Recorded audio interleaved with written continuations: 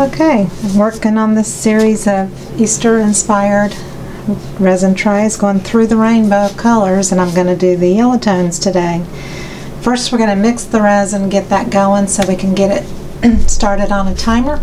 We're going to do 32 ounces for the 13-inch mold and 2 almost 5-inch coaster molds, and I'll share how much I'm putting into each of those. We're not filling them all to the top. So 16 of B first, which is the thinner part, and then 16 ounces of A, which is the thicker, more like corn syrup. It's just really, really, really thick. You have a timer on your phone or wherever. Hit start for 6 minutes. The key with mixing resin is back and forth around the sides. You can do crazy eights, but you don't have to mix fast. So this is the speed I'm going to be mixing it the whole time for 6 minutes. I also want to go over the safety. I have a ceiling fan on low. My window is slightly open year-round, so there's airflow. If you can wear glasses or safety eyewear, or a mask, or a full face mask, that is really the best way to go. You always want to err on the side of caution. It is a chemical reaction. There are tiny little micro bubbles that float up that can go into your eyes and nose, and you get into your lungs and so forth, and you just don't want that to happen. And always have gloves on anytime you're touching or working with resin until it's fully cured, then it's totally fine. I'll be back in the end of 6 minutes. Alright, now we're going to go to stopwatch and hit start, and timing is really important in this process. Wait till about 19 minutes before we really start doing everything, but I want to go over everything that I'm using with you. These are about 4.5 inch to 5-inch deep coasters from Amazon, set of 4. They hold about 4.5 ounces or so of resin in each one. I'm only going to use about 3 ounces in each one today. This is a 13-inch silicone mold from Amazon as well. It holds at least 32 ounces, but we're only going to use 26 ounces. We don't want it totally full. I am going to take it out, and we're going to top coat it to put our knobs in for our tray. I'm not going to really fill it all the way to the top. It's a really good thickness at around 1/2 inch or so. It's very durable, very sturdy. This is 91% alcohol in my bottle. I have a 300 watt low temp heat tool from Counterculture.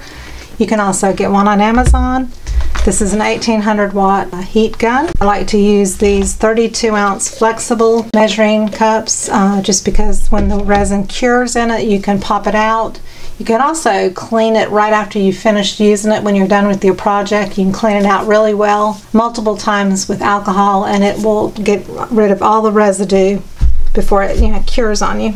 Today we're going to use this little piggy submarine mica by Fluid Art Company. That'll be in our 5-ounce cup. Then in our 3-ounce cup, we're going to mix probably 2 ounces or so of a white mixture, and I'm just going to use a tiny, tiny, tiny little bit of Armor Art epoxy pigment paste, which is white. You can get it from Counterculture, and you can also get it on Amazon. Same with the Cast and Craft. If you don't have this, you can use Cast and Craft, and it comes on Amazon, and 1 drop if you're using it in place of this. I'm going to use about 8 drops or so of Pinata White alcohol ink, and I might just put a little 1/2 spoon of Angel Wing mica powder from Counterculture, which has a really pretty pearly gold to it. I'm going to maybe use it's a coral shimmer from Bray Reese. There's a mustard from Bray Reese, which is a little deeper than the yellow.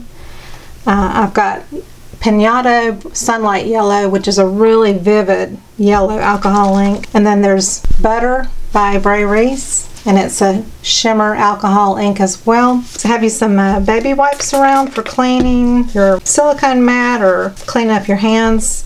Baby wipes and alcohol work really, really well. And then gold leaf. So we're at 6 minutes, and I'm going to turn the video off and come back at around 18. Okay. We're going to jump in. We're at 16 minutes right now. So just letting you know the timing so far. I did want to show you too, we are going to use some crystal knobs that have gold bases that will be added towards the end of the video. Make sure to have some masking tape around, or good tape to get any specks and anything that flies around in your studio. So it's 19 minutes. I'm going to go ahead and pour at least 4 ounces into my 5-ounce cup here. And then in the little cup, I'm going to put at least 2 ounces, 2 to 2.5. Baby wipes are so good for just cleaning up really quickly.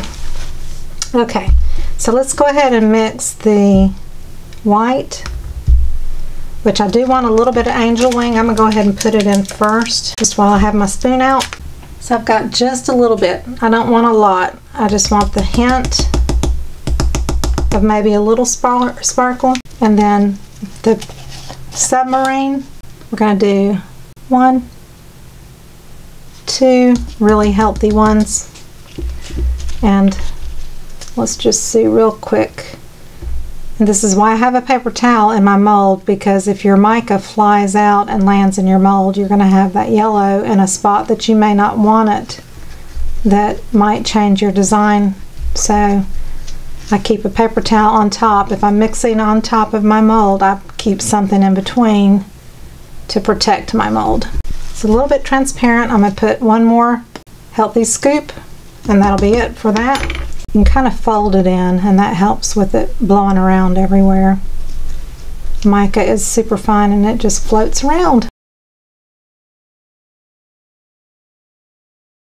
So I'll stir it a little bit later on, but that'll kind of go in right before we put the white into our resin that's ready to go. Okay, so the Armor Art and the white alcohol ink. On the ink, I'm going to use 1, 2, 3, 4, 5, 6, 7, 8, 9 drops. And then on this stick, it's cured resin. It looks white, but it's cured. And I'm just going to dip my stick in and wipe off. So it's really just what's left from wiping it off. And that goes in. If you're using Cast and Craft, you would just put 1 drop.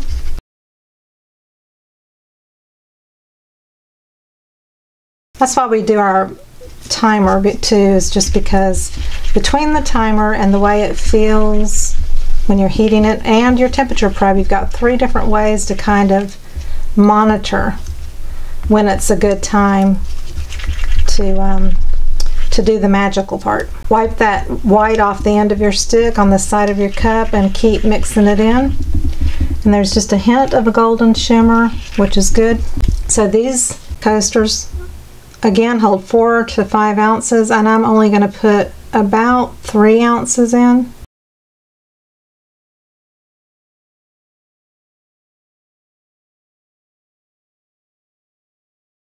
We're at 25 minutes.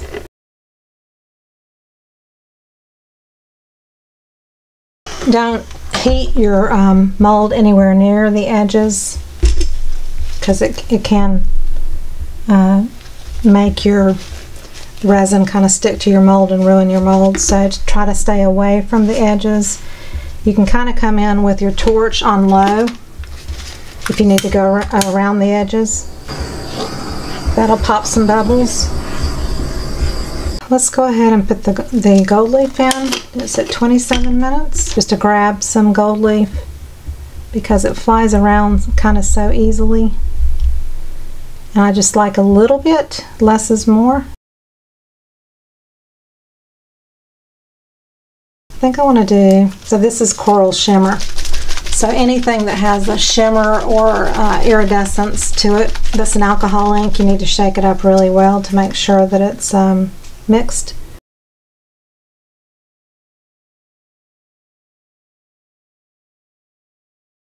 That for now. Let's do the butter, which is another shimmer.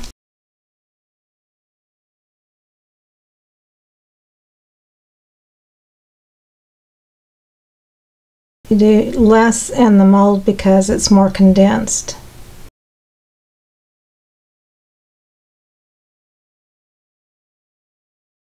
Okay, now here's the yellow.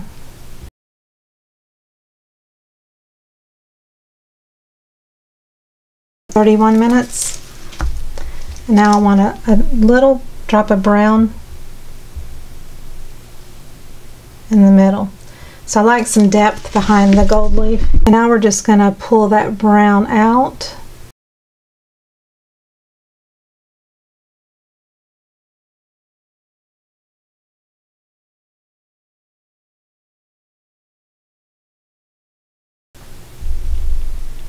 Same here. We're at 32 minutes. Now I'm going to take the yellow.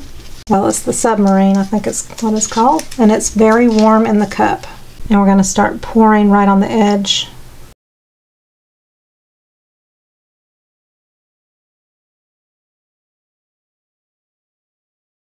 We're at 34 minutes.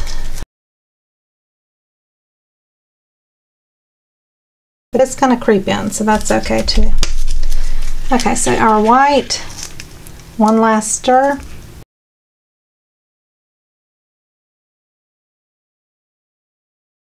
I'm going to do the spiral, and I'm doing it fairly close. The lines are fairly close to each other.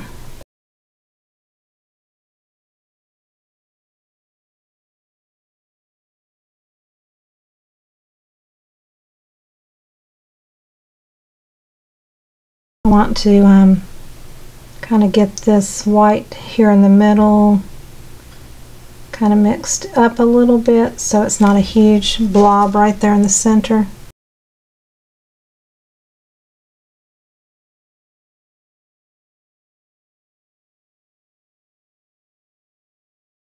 And I'm going to drag in to the center and wipe my stick each time.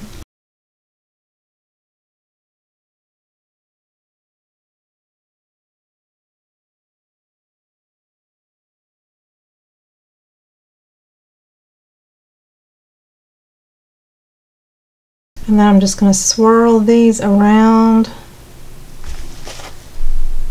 from the center. And I'm just very lightly dragging my stick. I'm not touching the bottom of the mold or anything.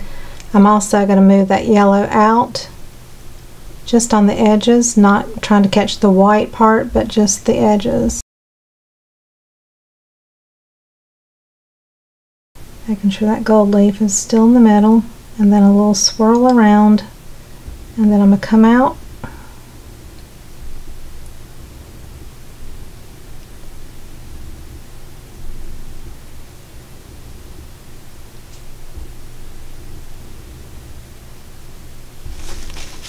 and I like to go in on the edges and kind of cut that long line of white, kind of taper it in. So that is it. When you first put your alcohol inks down on the surface of your resin, or if you spray alcohol, if you use your torch, it does have the chance of flaming up. So just make sure your alcohol is kind of mixed in into the resin a bit before you use the torch on it. And don't get your flame too close to the surface of your resin. I will be back in about 4 to 5 hours. Okay, it's been 4.5 hours or so. We're going to see what these look like.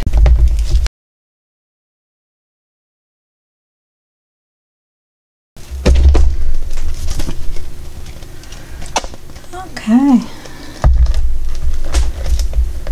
The white got lost in the coasters.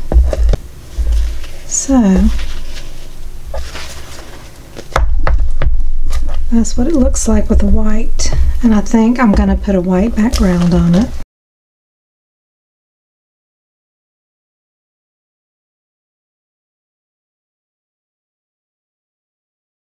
Okay, I'm going to mix this for 6 minutes. It's been 6 minutes and there's lots of bubbles, which always happens, and I'm going to add 1, 2, 3, 4, 5, 6, 7, 8, 9, 10 drops of white alcohol ink. I'm going to do white crystal, 2 healthy spoonfuls of that. See what that looks like. I'm going to move it off the Lazy Susan so that it doesn't fly around and land anywhere. So that's nice and shimmery. And I think that'll be enough on this mica. That is White Crystal by Etsy Funshine Color Shop. And I want to put 1, 2, 3 drops, 4 of Cast and Craft white pigment, which is the other thing we could have used on this tray, just because I could squeeze it out of a bottle nice and fast.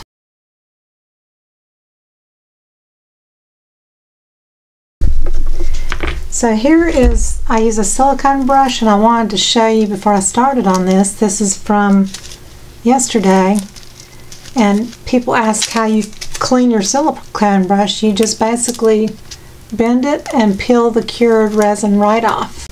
I'm just going to spritz this with alcohol once just to make sure I don't have any debris. And I'm going to do the coasters first. Just pour a couple of inches of a puddle. These are still a little flexible since they're not fully cured. And then I just quickly, because you only have 10 minutes from the time you mix to really work with this. So I'm just quickly spreading and all the way to the edges. And it's thick enough to where it just kind of bounces back from the edge. It doesn't really try to go over, and there's a little bit of a ridge. I think that's going to look pretty good. So that goes there. This is just going to be the background layer on the bottom side of the coasters and the tray. Again, just kind of a sweeping motion, which works really well with the geode shape. I'm just using a light touch. Okay. I'm going to pour a bunch of this, but I'm going to leave a little bit in my cup just in case I have too much and you don't want to go over the edge. And you basically can turn your turntable, which it makes it easier instead of just on a flat surface, is if you can turn that turntable, it makes it easier to spread it. And you just bring it from the middle outwards. And again, you're kind of doing that sweeping motion along the edges. Again, you're working quickly because this starts getting really, really tacky pretty quickly. And I'll say 10 minutes is your kind of your top working time.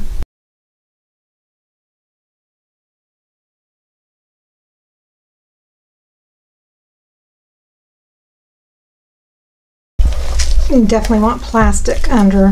This is on a wood turntable, but you want plastic so that it doesn't stick to whatever your surface might be. I just put this down on my silicone mat and let it cure, and then it'll just pop right off. It still is flexible, and then putting this facet on top, which is warm, kind of reactivates the resin a bit. So you definitely need it on a flat surface, not on anything smaller than the 13 inches. It's got to be at least the size or bigger so that it's fully supported flat.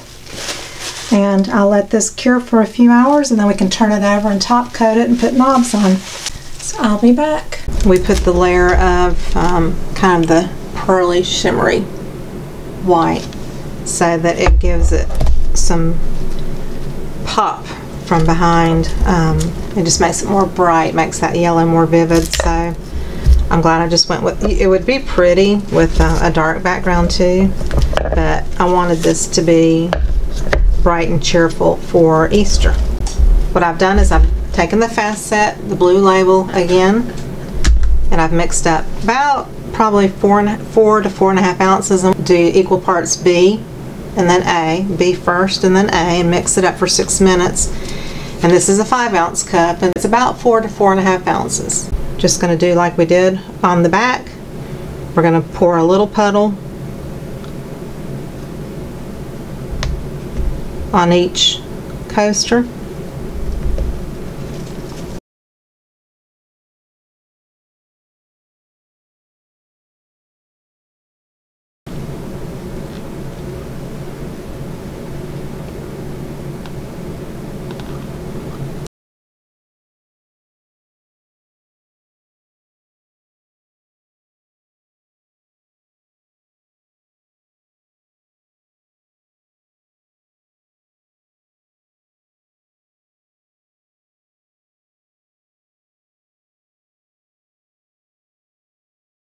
I've got a good coat on, and I've got a little left in my cup, just a tiny bit. Make sure I have no resin at all on my gloves. So you want clean fingers when you're putting the knobs on, and then I'm gonna go across from each other and get up and stand over it. Stand over it and make sure it's across from each other, and then you're gonna push hard and you're gonna wiggle back and forth and spin, wiggle, and you want to do this until it kind of has no, when you do it kind of fast, it doesn't really go anywhere. Like this one is still very movable.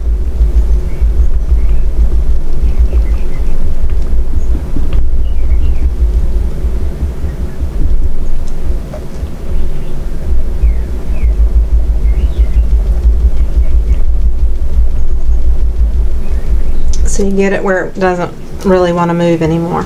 And then you can also put down a little extra resin, not touching the knob. It's going to self-level anyway.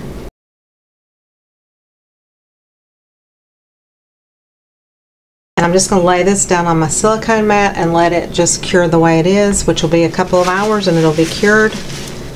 And now I just need to look for any specks, fur, hair on the surface. Make sure nothing landed in it.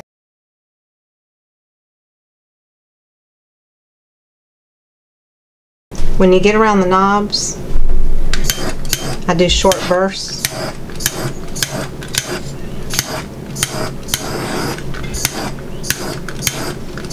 You really want to make sure the bubbles are gone in the center.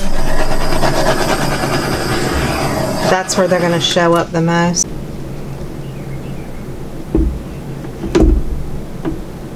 Be back and show you pictures outside.